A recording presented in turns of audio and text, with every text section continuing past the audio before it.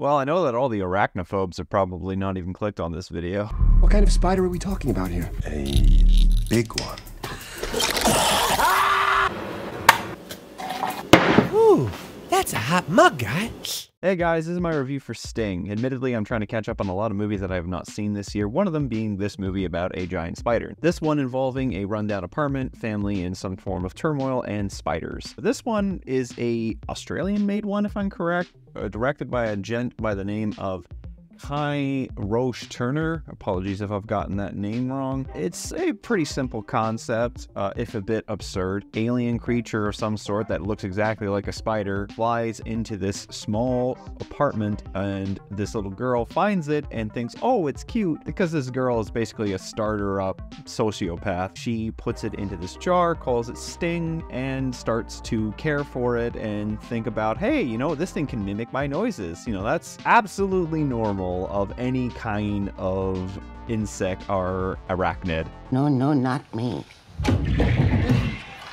You sure about that? All the while, there is an actual story going on with Ethan, who is sort of her stepdad, I guess you'd call her, or surrogate dad, or whichever. He's trying to keep this building aloft while his girlfriend kind of gaslights him about certain things that are going on, as well as her aunt, who is an absolute cunt. What happened to it?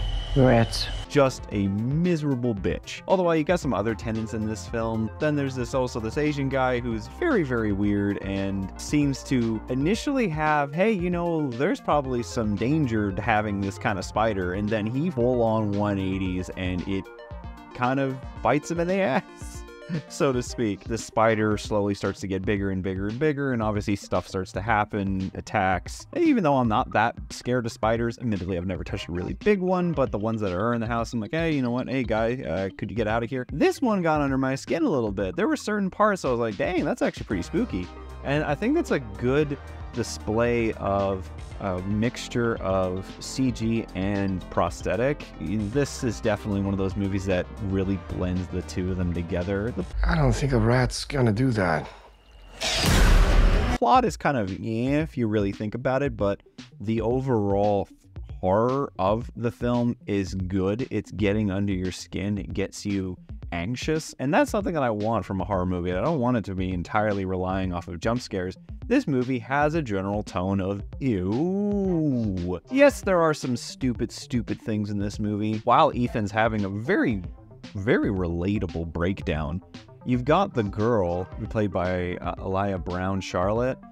She's very annoying, but eventually she does realize everything that's gone wrong because of her actions. And then there's a part where she's like, this is all my fault, and Ethan's like, no, it's not. It's like, yes, it absolutely is. And that's when this one gent who's an exterminator comes in after having been attacked by the giant spider, and he's basically like, yeah, this is all your fucking fault. And I like that was there, because he's basically the audience at that point.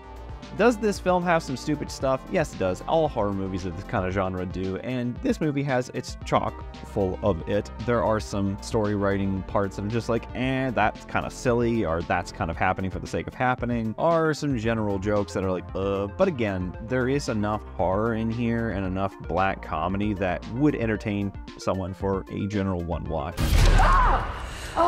This film had a pretty good rating for me until the ending came about, and then it just started to fall into this, okay, I guess you did that because you had to do that. Overall, Sting definitely gets some good scares in just through atmosphere and visual storytelling. The characters, aside from Ethan, are forgettable, except for the cunt lady. Actually, she's pretty good. She's a vile bitch in this one. You don't feel bad at all for her.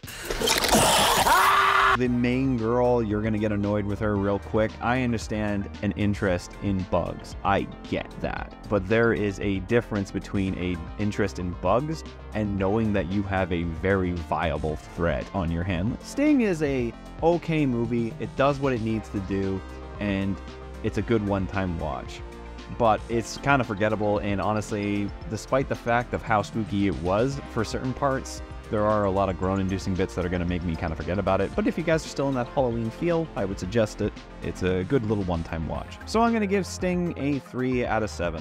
Anyways, those are my thoughts on the movie. What are your guys' thoughts? Have you seen this? What are your favorite spider-related movies? I'm kind of curious to see if 8-Legged Freaks comes up in the comments, but let me know, and excited to hear what you guys have to say. Otherwise, guys, hope you're doing well, and yeah, you're going to be seeing a lot of these videos, hopefully, coming out in the next little while of me just trying to go over a bunch that I have not yet seen. But either way, you guys will be seeing videos from me soon, and I hope you guys enjoyed, and if you did, leave a like, and if you're interested, more subscribe. Until then, see you guys on the next one.